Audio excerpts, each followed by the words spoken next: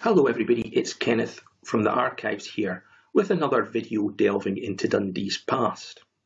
In several of my previous videos we've looked at buildings and structures which have disappeared from Dundee, and today we're going to be looking at what is probably the most iconic and famous lost Dundee building, Dundee Town House. Dundee Town House was built in the 1730s and designed by the renowned architect William Adam of the famous Adam family. The town house was very much a symbol of Dundee during its lifetime.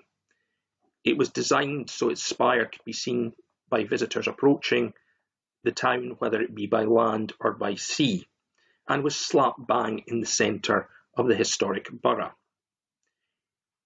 It was also a building that histories of Dundee always tended to record, or guides to Dundee always tended to record in their descriptions and via illustrations, and we've got a couple of examples here.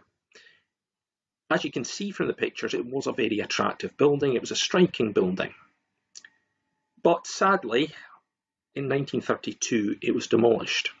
Now 1932 obviously now is almost 100 years ago, and so there are very few people in Dundee today who can actually say, we remember seeing the town house. Despite that, it's still very famous in Dundee today, and if you ask people in Dundee to name a lost building, this is the one that they will come up with. The other possibilities, the Royal Arch, but in terms of actual buildings, it would be the town house. Now this is remarkable if you think about it and shows the sort of deep impression it's made. So why did it go? Now, in previous videos I've looked at the 1871 Improvement Act and its consequences, and we've also looked at James Thomson's plans for Dundee in 1910. As I've made clear, by this point there were already serious questions about the townhouse's future. There had been proposals to redevelop it, there had been proposals to tear it down, basically because it was seen as old-fashioned, not in the best of condition, and not befitting a city of Dundee's status. Thomson's 1910 plan, as the map shows, originally was going to leave the townhouse where it was, although Thomson himself seems to have been fairly ambivalent about its fate. After the First World War, Thomson came back with another stab, and indeed a much more radical plan for the redevelopment of Dundee.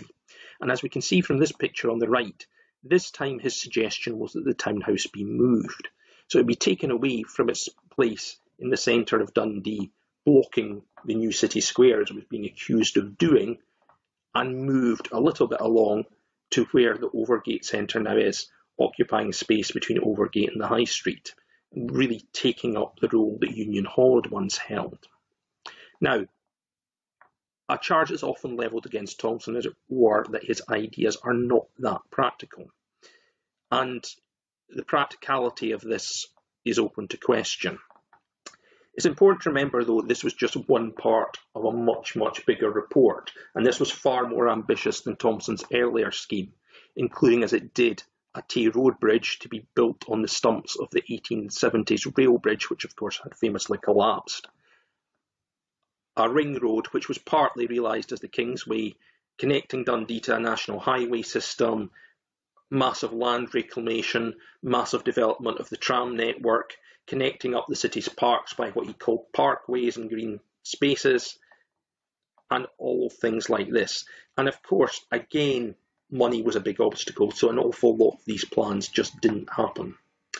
What did come out of his report, though, were improvements to housing, and indeed, housing was seen as the key issue in Dundee after the First World War, and Dundee, of course, gets the first council housing scheme in Scotland, the Logie Council Housing Scheme, followed later by schemes at Taybank, Craigiebank, among others.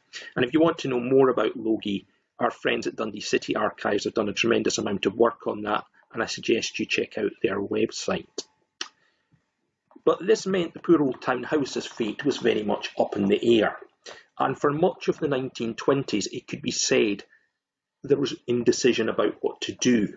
The townhouse had its champions, notably A.H. Miller, the borough librarian and museum curator, who championed its survival and indeed claimed that James Caird had said on his deathbed that, OK, Mr. Miller, the townhouse should stay, though that he was unable to verify this.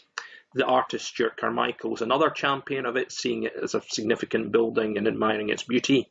But others, including councillors and civic officials, felt it was blocking off the new city square, felt it was something that needed to go. But the council kind of always hesitated about taking the decision, giving you an idea that they knew whatever they decided was going to be controversial.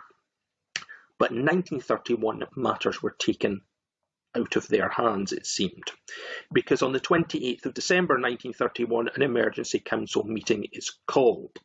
And the reason being, bits have started falling off the townhouse, and it has been concluded that the townhouse is in imminent danger to life, and therefore the council decide to demolish it. They were going to start by taking down the spire, and indeed works on that starts fairly quickly, as that was the bit that was seen as really dangerous, and it was then proposed that the rest of the building would be removed. Now, as you might expect, there was a backlash to this. There was also support, and there was a lot of journalism, letters being written, discussions going on about what should happen. One of the more interesting ideas proposed by an anonymous letter writer in early January was that this here, the buildings at the front of University College, where the Tower building now stand, they should be taken down. They've never really been seen as a suitable long-term solution for the college. And the townhouse should be re-erected here as the new grand building of University College, which was celebrating its 50th anniversary. However, how serious that idea is open to question, and in practical terms is really open to question. Another connection with the archive, as you know, we've got Joseph Johnson Lee's archives, and although Lee wasn't living in Dundee at this time, he makes a return to life in Dundee by writing to the Courier to advocate the townhouse's retention.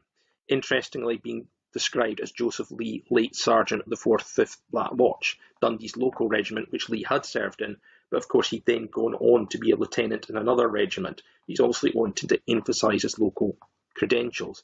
He also reprinted his 1915 poem In the Trenches, which uses the pillars as a Dundee landmark that people would recognise as part of the context of the poem. And the pillars were what generations of Dundonians called the townhouse. In fact, you will actually sometimes see books not referring to it as the townhouse, but as the pillars. Interesting that Lee should do this. My suspicion is that Stuart Carmichael, being a friend of Lee's and an advocate of retaining the townhouse, put him up to doing this, but we can't know that for sure. Another group who we know were concerned from their minutes which we hold were the Dundee Institute of Architects. And you can see here their members expressed the opinion that the townhouse was a building of outstanding architectural interest and unique in Scotland, and it was a matter of national interest that it be retained. And this was a resolution that was sent to the Town Council, who the next day were having a debate on the future, as Lord Provost Johnson was not entirely happy about the demolition and wanted a debate to see if anything could be done. Now, I should point out that although this was the resolution the Institute of Architects adopted, 2 of its members didn't go along with it. Robert Scrimger, who was a town councillor, and interestingly enough, Frank Thompson, who was James Thompson, who was dead by that point, son and fellow architect. But the rest of the Institute of Architects did go along with it. Well, the debate happened on the 28th of January 1932 at the council, and it was heavily lost by the supporters of the townhouse. Only 6 councillors backed the retention, Lord Provost Johnson being one of them, and some of those that did back the retention wasn't on architectural merits, it was because they feel there could be legal complications. One of the issues had been that we didn't have a listing system quite as we had today, but there was an Ancient Monuments Board and the Government Department, the Department of Works, who were supposed to look after ancient buildings, and they didn't want the townhouse getting demolished. The council was able to argue, however, because it started taking down the spire, that the building was no longer in its original state, therefore it could proceed to demolition. And there had been some concern about this argument, but the Ministry of Works did admit it was powerless to stop it. There were some very interesting arguments made at this council debate, but what comes out of it is there was a strong local feeling, actually, that the building should go. One of the most anti-townhouse voices was John Finn, who later would become Sir John Finn and Lord Provost of the city. And letters to the press at the time suggest that most people backed Finn's position.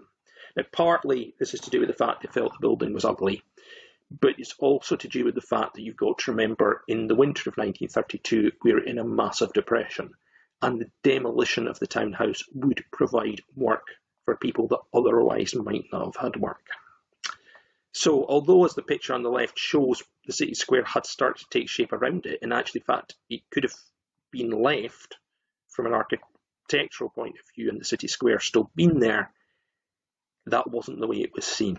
And that we end up with the view of the city square that you see on the right, and the poor old townhouse was torn down. But it has a legacy. As I say, many people in Dundee today still have fond memories of it, despite the fact they never saw it, and know it's a building. And if you go around the centre of town, you can actually see two very specific reminders of it. So the Pillars Bar in Crichton Street has a little model townhouse on it, and there's another model townhouse on what's called the Townhouse Clock on Gardyne land, near to where the townhouse stood on the other side of the High Street. So in a way, it's still there. Also, if you go to the McManus, there's a superb model of Old Dundee, which includes the townhouse. So you can still sort of see it, which is nice. The interesting thing, though, for me, is the memory.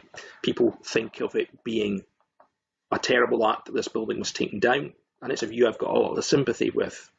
But if you look at it, in actual fact, had there been a plebiscite or referendum in the 1930s, probably the majority of Dundonians would have supported it being taken down. And you might argue it's a relief that preservation of buildings now has much more importance today. Okay, I hope you've enjoyed that video, and we'll be back with another video soon. In the meantime, take care.